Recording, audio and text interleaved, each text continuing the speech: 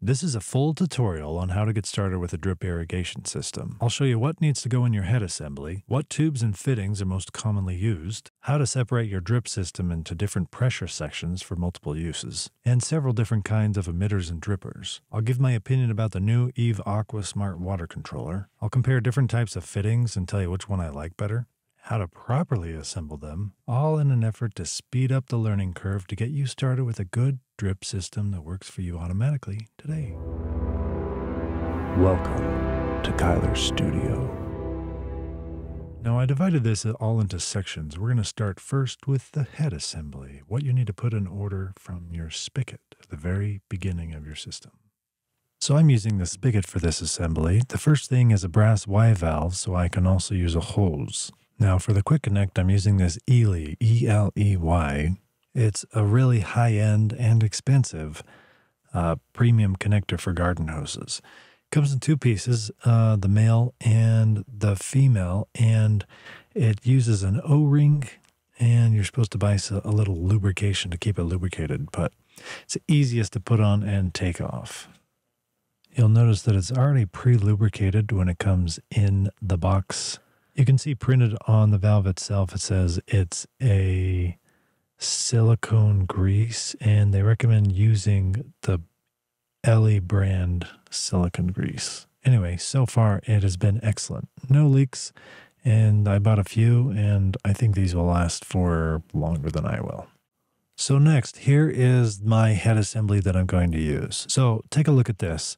These don't necessarily have to be in the exact same order, but this order seemed to make sense for me. So first thing off the Y valve is this backflow valve. Now the reason I have this is that once the water comes through into my drip system, I don't want any extra pressure to allow it back into the pipes in my house. Now, different fittings have different pressure ratings, PSI, pounds per square inch. Check it to see that you're at least getting roughly 60 PSI.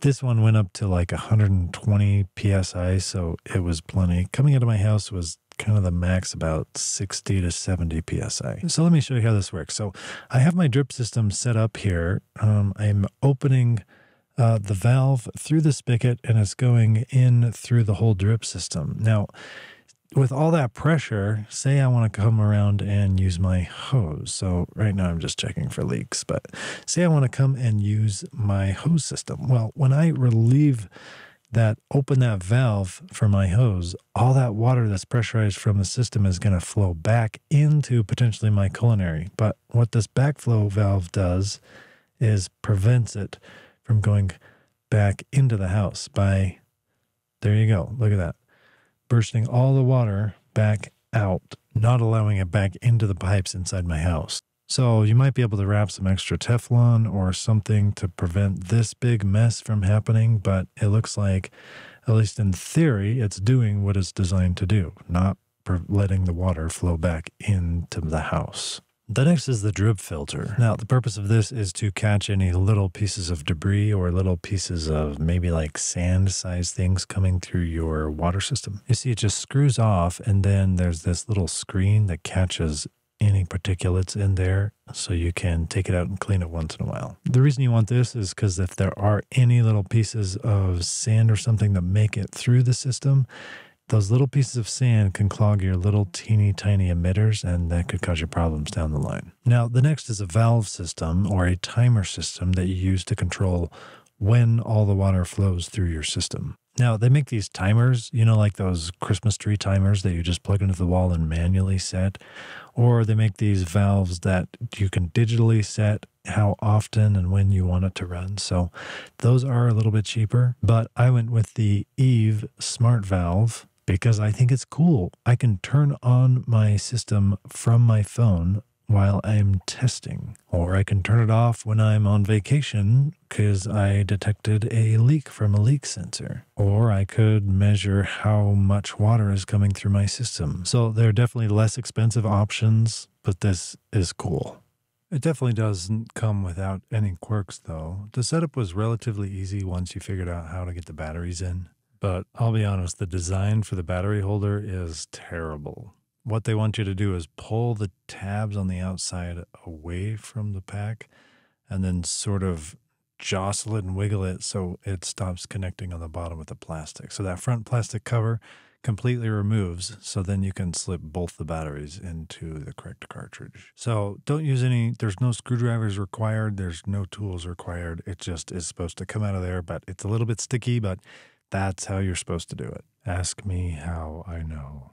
As far as the setup goes and adding it to HomeKit, it's pretty simple. I went to the Eve app and downloaded that and automatically added to HomeKit after I added it into the Eve app. So depending on how high your spigot system is, you may need to dig a route for the head assembly, which is my case here, and I decided that I'd rather dig it out. The other option is you can connect a short hose and go and mount it in a different spot.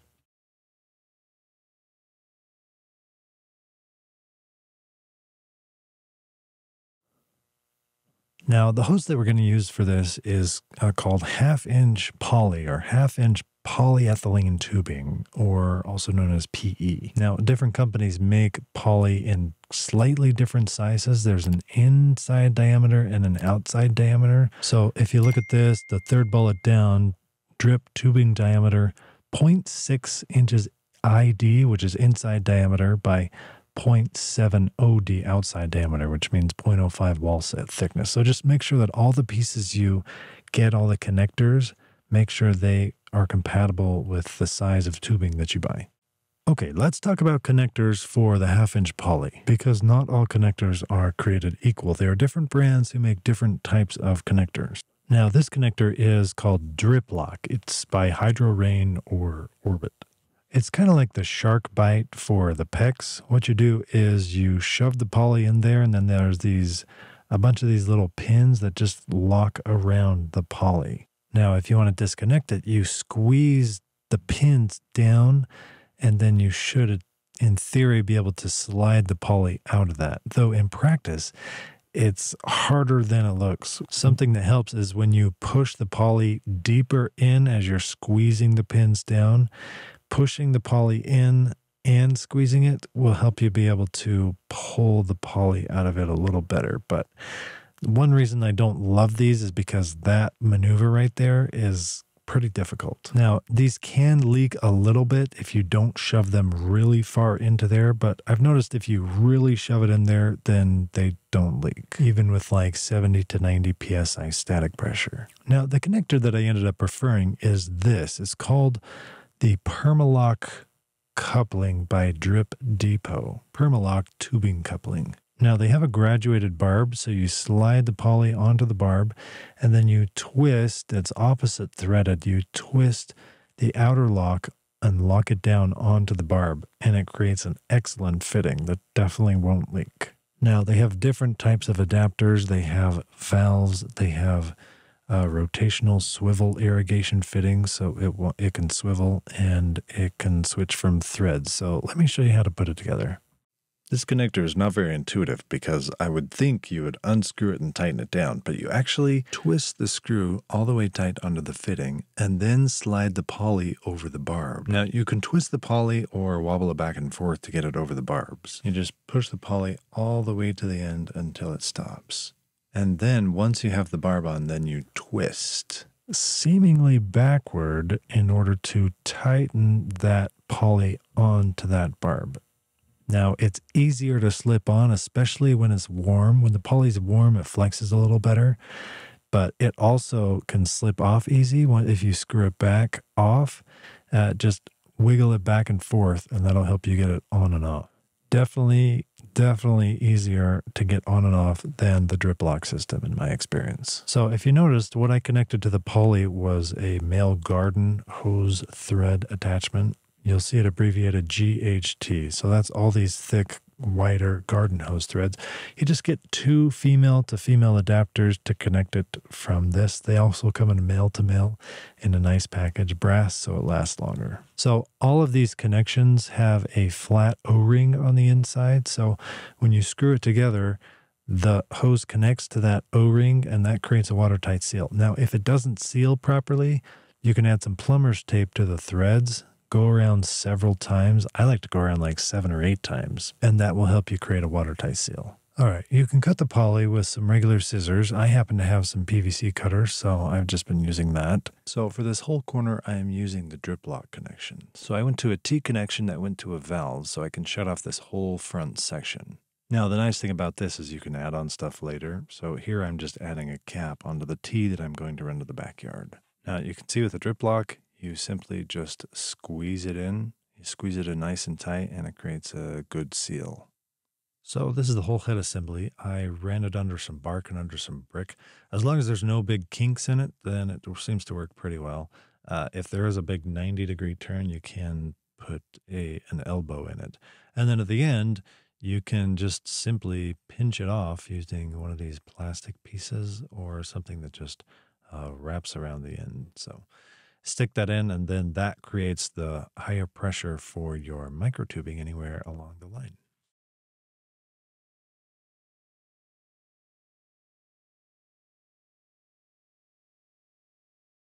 Now, one thing you may have noticed that is not in my head assembly so far is the pressure reducer. Now, the reason it's not in my direct head assembly is because I only want this line going to the front section to be a reduced pressure. And the reasoning is that I want that full pressure to go to the back for another purpose. Now, the downside of doing it this way is you need a whole bunch of extra parts not in your head assembly because I have to go from poly back to a threaded, then to a pressure reducer, then to this female, back to threaded, and back to poly. But we're testing things out to see how well this will work. Now, what I wanted to do is, while I'm installing a water system, I wanted some high pressure water or lots of water to be able to fill a hot tub. Now, the hot tub is in the backyard, but I don't want super low pressure going to the hot tub. I want high pressure. I want lots of water. So that's why I decided to divide up the system so it's both a high pressure and a low pressure system. I thought, wouldn't it be nice just to be able to turn a valve and fill my hot tub a little bit, or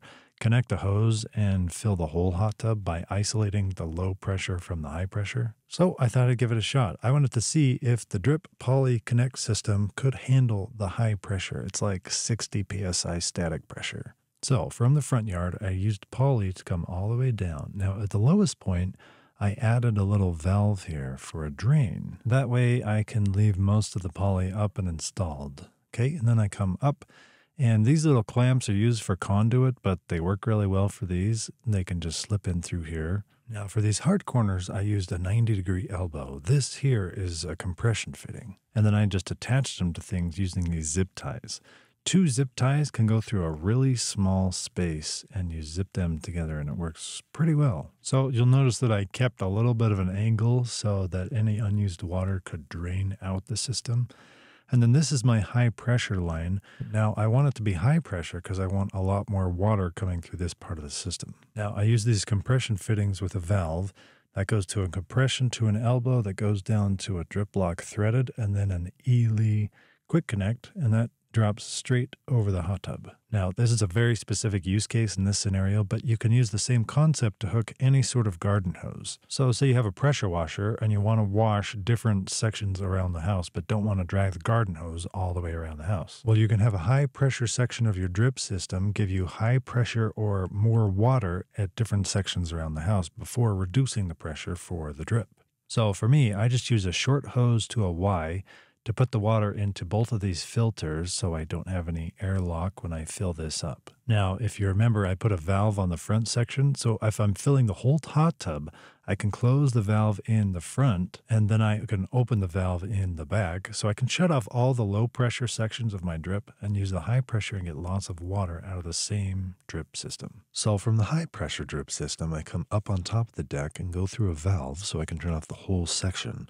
And then through a series of couplers and another 25 psi pressure reducer, I'm back to my 25 psi poly.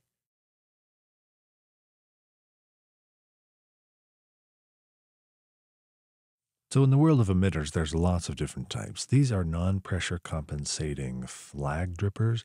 They come in different flow rates depending on your pressure, but this one is 4, 8, and 16 liters per hour. That's 1, 2, and 4 gallons per hour.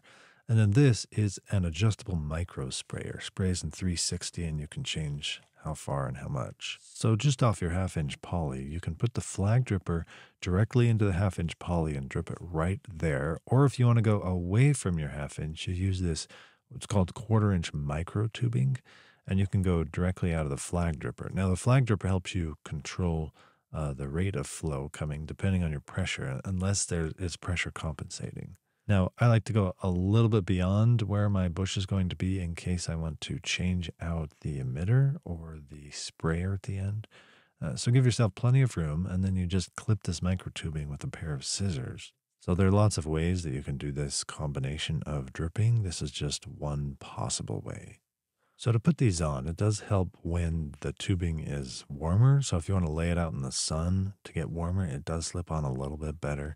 But I like to twist these. It seems to go on a little bit better. It's just a barb. If you ever need to remove these, it's easiest just to clip it and then use a razor blade just to split the tube and then peel it off. Otherwise, you risk pulling off the barb and breaking off the plastic barb of the emitter itself. So these micro sprayers are completely adjustable. These are 360-degree micro sprayers.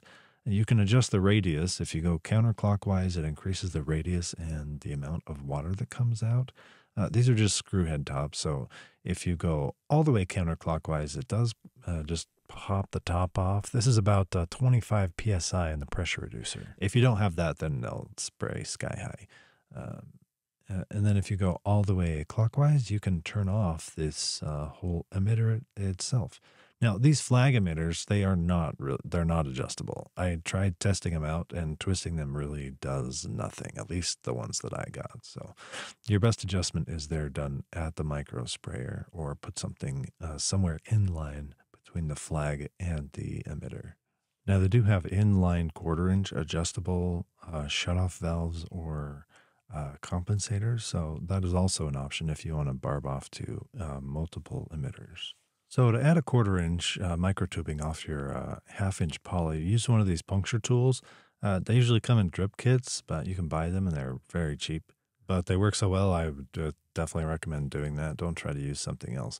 And then I'm trying out the flow control with one of these flag emitters. Now, you can have these drip directly off the 1/2 inch poly or have it go to a 1/4 inch line here, which is what I'm doing. You can also just use a non-flow control barb and just use an L or a T shaped and run 2 lines of microtube off the same puncture hole in the 1/2 inch poly. And then you just put the end of your microtubing in a micro sprayer. Now, you can do the math on these and figure out how much flow is coming out of each. And if you're doing a big garden, then it might be worth your time.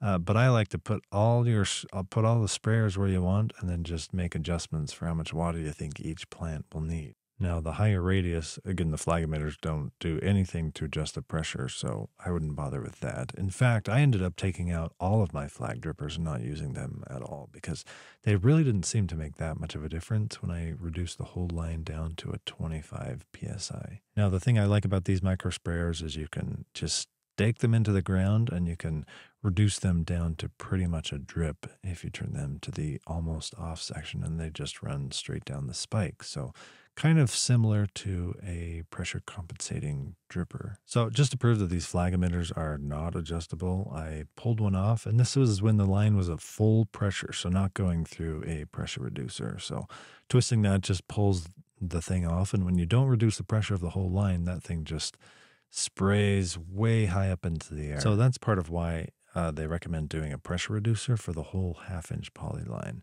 And then if you want, I would adjust just right at the micro sprayer or get some pressure compensating drippers. You can see these are quite well adjustable. So you can mix and match pieces that you buy and see what works best. Now, these are called fan emitters, or they're sometimes called bubblers. They just look a little bit different. The functionality, though, is pretty much the same as these other micro sprayers.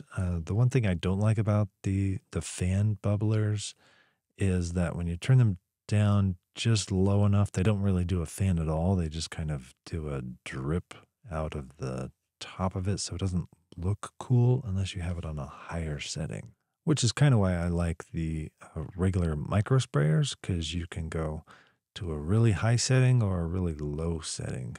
The higher setting obviously gives you a greater radius. It lets it spray out further and get more water out there. And there doesn't seem to be that much of a difference between the colors of the different micro sprayers. They're almost synonymous, but you can do your own tests and figure out which one you like better. It might be more of a color aesthetic than anything. I mean, maybe these red ones do spray out a little further. So really just check the specs of the sprayers to see if they work for the type of plants that you have. And you can see some of these, I just came out with a barb. Some of those barbs out of the poly do leak a little bit. So that's just something to consider if you're putting it on a deck or something. So with these fan sprayers, you can see when it's at a lower setting, especially, it doesn't really look that great.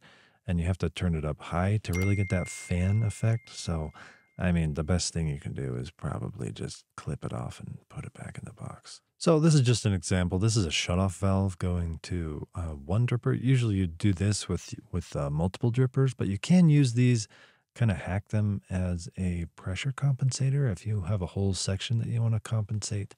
But these are designed for shutoff valves. They're not designed to control the flow. There's different ones for that. So these are called micro sprayers from Rainbird. They include a little 1/4-inch adjustable tubing to it. What I did is I kind of hacked this sprayer so it would be a very low pressure emitter. So, I mean, they are very finicky because it's not necessarily designed for that. But hey, it works as long as your pressure is relatively normal. And then you can have a whole bunch of these and just put one of these shutoff valves or better an adjustable flow and control a whole little section of microtubing. So very versatile. So they also make emitters that go directly into your 1/2-inch poly if you would rather do that. This works great if your poly is going directly through the bed of what you want to water. They can be with either one of these a little hard to get in, but once you get them in, seem to work pretty well. Just read the specs on it. You can see how much of a stream it has. Like this has an 8-inch streams, or you can hook it to a 1/4-inch as well. But there's no real stand for the 1/4-inch to fit on. So I just tried these out on the 1/2-inch poly, and they seem to work pretty well. You can also see my T valves right next to it for some other potential plants and moving them in different positions. Now you really want to get these plugged all the way into the poly so they work the best. And then those are adjustable as well. So lots of options. Just look out there. They also have pot sprayers, different misters, stands. So just take a look. And that is your introduction to the drip system. Let me know if you have any comments or questions, and take some time to enjoy the day. Kyler Studio.